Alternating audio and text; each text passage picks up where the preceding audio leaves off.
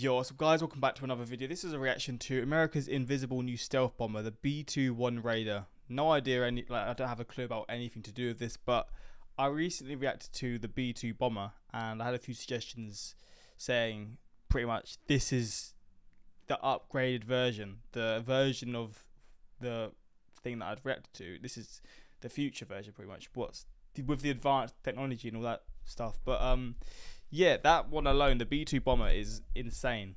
Like, it's just one of those things that you see, and it blows my mind because just the shape of it, how it's built, and what it can do, it is wild. But it seems like this is even better. I don't know anything about it, but we're going to check this out and learn about it. And yeah, hopefully you're going to enjoy. If you want to see some more of these reactions, let me know what you want to see in future. I'm down to react to whatever, pretty much. But yeah, let me know in the comments, and we're going to jump into this. Let's see a bit about this plane. Prepare your goosebumps, because America has a new stealth bomber, and it is the coolest aircraft ever made. Flying at an altitude of 50,000 feet, it's invisible to radar, as well as the naked eye. Wait, is it not actually built yet then? Is this all footage, or is this... I'm confused. Is it not even built yet? With hundreds under production, this now built bomber will be the new face of the US Air Force bomber fleet for generations to come. And if it hadn't been built, Northrop Grumman might have to walk away from military aircraft forever. This is the incredible next generation bomber and the tale behind it, the B-21 Raider. It does look insane. Less than a day ago, Northrop Grumman revealed the brand new B-21 Raider. Now, much of this project was known to the press, and thanks to program specifications, rumors, and expert analysis, we have a pretty good picture of what it is. But this is the first time that the aircraft has actually been wheeled out of the hangar and it doesn't look into the public eye. And so some of this video might be slightly off, including any 3D that we have done ahead of time. After all, we couldn't exactly look at that, bro. It looks crazy. We nail this aircraft without seeing it. This is what we know about its performance so far and how it compares to its predecessor, the B-2 Spirit. It will be able to fly up to an altitude of 50,000 feet, the same as the B-2, and potentially up to a higher 70,000 feet, putting it out of reach of most other aircraft. Oh, wow. But unlike the B-2, it has a much lower armament, being half the size and carrying only around 30,000 pounds of weaponry. The reason for this was to go the quantity route rather than the quality, which will make a ton more sense later in the video when we talk about how this amazing aircraft was built. Interestingly, during the procurement phase, it was recommended that this bomber be a UAV and piloted remotely. But as it has a Wait, that was a possibility. What? A nuclear mission, generals were reluctant to take pressing the button out of human hands. Fair shout. Now, fascinatingly, the real-life version that was revealed was actually painted white. Or so what we're led to believe. It might be paint, or perhaps a state-of-the-art camouflage material that is next-generation stealth coating for military aircraft, like we saw with the Chrome Raptor. Plus, there are no visible seams on the aircraft shown in the unveiling ceremony, possibly suggesting a new advanced material that allows sensors, communication antennas, and air data systems to be built directly into the airframe. This stealth bomber also has a fully digital platform, meaning all the components can be swapped out and upgraded at any time. Oh, wow. No decade refurbishments or advancements, but simple updates that are added now and again. That's crazy. That's insane. That makes their job so much easier. So much easier, and I guess cheaper as well. We also didn't see the back of the plane, so the propulsion is practically unknown at this point. Whilst it's very strongly hinted that it has two engines fed by the two dorsal intakes, it's not out of the question that there are actually 4 engines on board. Again, everything about this jet is classified. Now, you're probably wondering, Nick, why on earth is the US military even showing the world this new aircraft if it's supposed to be a classified? That's what I'm thinking. Surely they want to keep it to themselves. They want to sort of, they'll just release it when they release it, not make this big show about it, but I guess he's going to explain why. Stealth bomber. Well, it's because of the New START treaty signed with Russia. If a new nuclear-capable strategic bomber enters the game, disclosure is needed. In fact, Russia could even demand to see the plane at the base under the rules. And so if we're telling all to Russia, we might as well let the public know. That's crazy. So there's like rules between... Okay, I mean, that's really interesting. There's still some sort of form of, like, I guess... I don't know what the word I'm looking for is, but like... What is it like? There's still some form of, not friendship, but they'll respect the treaties and stuff. But I don't know there'll be things for this. They'll be signing things off for this so they can show, or they have to show things like creations or whatever when it's related to nuclear bombs or nuclear power. You know, that's pretty interesting. Too. Although we can't rule out that it's a great opportunity as well for America to roll out some badass new plane and show the world that they're still mighty and kicking. To flex. And the best part is, this jet is cheap. At $692 million US cheap, yeah. dollars per plane, it's the cheapest new bomber for America in a long time, and employing well over 5,000 new engineers to build the 100-strong fleet at Northrop Grumman. It's a fantastic push for the world of aviation. So how did we get here? Let's deep dive and recap the incredible journey of the B-21. In mid-2009, the US government realized that it had a serious problem with its bomber fleet. So far, they had the indispensable 50-year-old B-52 for ground pounding, the B-1 Lancer for quick strikes, and the B-2 Spirit for stealth attacks. The issue was, the B-2 Spirit was supposed to be the replacement of the B-1, as well as the B-52, but it was far too expensive. Coming at the cost of $2 billion each, only 1/6 of the fleet of 132 aircraft were ever built. This bomber gap meant that by 2037 there would be a huge shortfall in capacity and capability of the US Air Force as these aircraft were retired. The military thus had two paths forward: restart the awfully expensive B-2 fleet or build a brand new aircraft. The Air Force decided that both a manned and unmanned long-range strike bomber would be required going forward, and that could perform intelligence gathering, surveillance, and reconnaissance. I didn't know there was even non-manned versions of these. Is that just what drones are called? Are they just called drones if that's the case? So they'll build them the exact same way, but just it will all be computer controlled and no human control. That's so interesting. What the hell? As well as sending an arsenal of freedom anywhere in the world.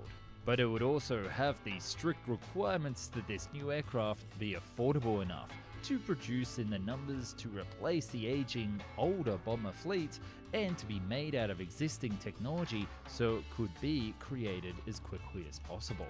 But getting the funding for this aircraft would prove to be much harder than initially thought.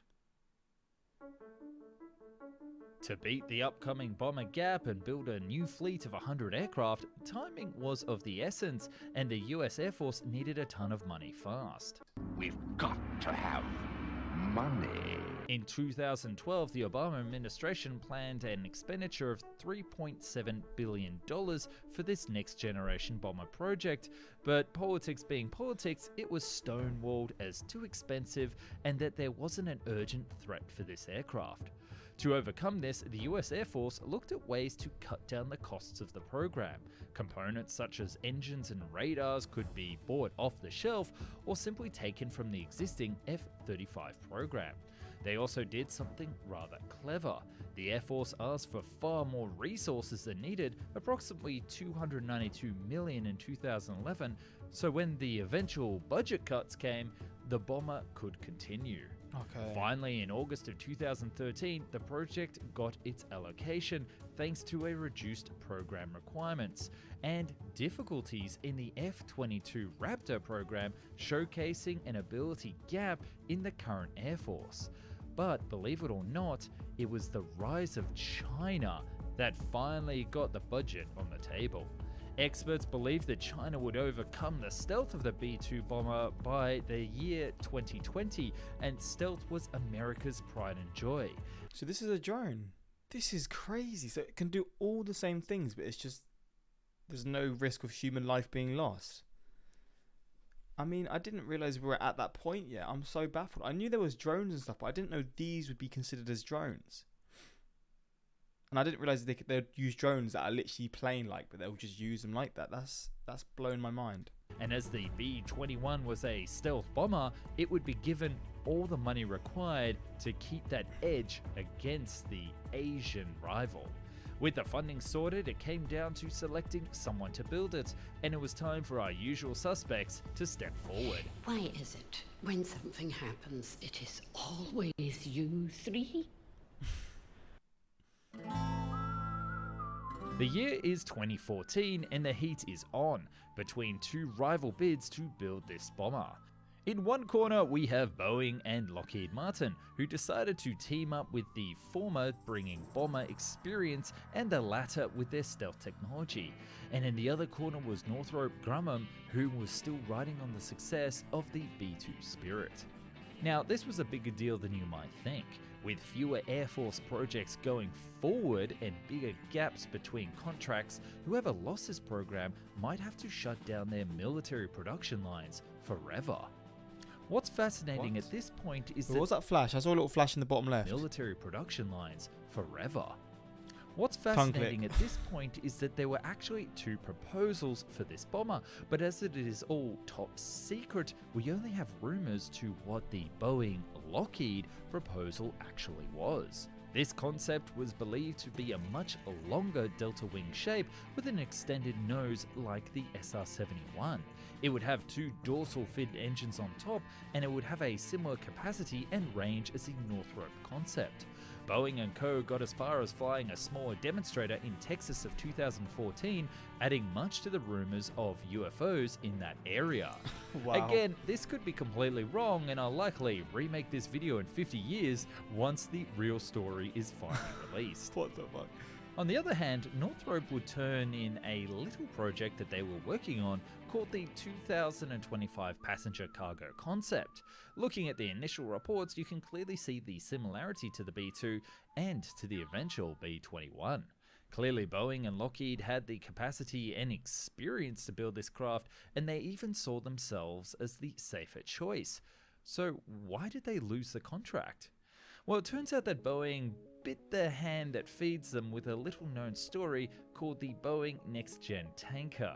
Long story short, Boeing's mishandlement of the refuel fleet and embarrassment in failing to meet the deadlines made the Department of Defense cautious to even consider them. It's from here that our story goes quiet and very little was hinted at. The Air Force would release several renderings of the B-21 leading up to the eventual reveal that showed it as a smaller, more flexible B-2 bomber. After all, it makes sense. It's supposed to be cheaper, deliver nuclear weapons, fit into normal hangars and utilize existing technology. And with the B-2 being the last advanced bomber, it just makes sense that Northrop Grumman, who built it, won the award. And there you have it. America has a new bomber fleet on the way, one that is far under the existing cost of previous generations and will keep the US freedom delivering for many years to come. Oh, and if you're waiting for a shot of it taking off into the sky, I'm afraid you'll have to wait until next year. What do you think? Does the bomber look like the aircraft you're expected to see? When is it going to be put into use? I don't think it's going to be used by next year, but I guess they're going to start releasing bits of it. Unless if it is by next year that they're planning for it to be, or planning for the whole fleet to be fully functioning, you know? It has half the payload, but it comes 25% the cost of B2 in 2022 dollars. So for the same cost, $2 billion, you get double the payload and 4 times the planes, which makes the platform a lot more expendable. I mean, yeah, it seems to be beneficial in terms of the financial side, but also it's better in a lot of aspects as well. So it just seems like a no-brainer. When the last B-21 retires, there will be a B-52 there to fly the crew home. I mean, damn, this is a interesting watch. I was talking, like, probably yesterday's reactions or a few reactions before. I've mentioned it many times about how I wonder how, like, the potential of making these planes even better in what terms of, like, the technology and stuff. I just wonder how there's going to be a limit or when it's going to be possible to just keep going like this. But it seems like they're still able to make these even more advanced versions for different prices, for cheaper prices, which is even more beneficial, of course. But this is an interesting reaction. Hopefully you enjoyed, and if you want more reactions to this kind of stuff, let me know in the comments. And until next time, like, subscribe. Peace.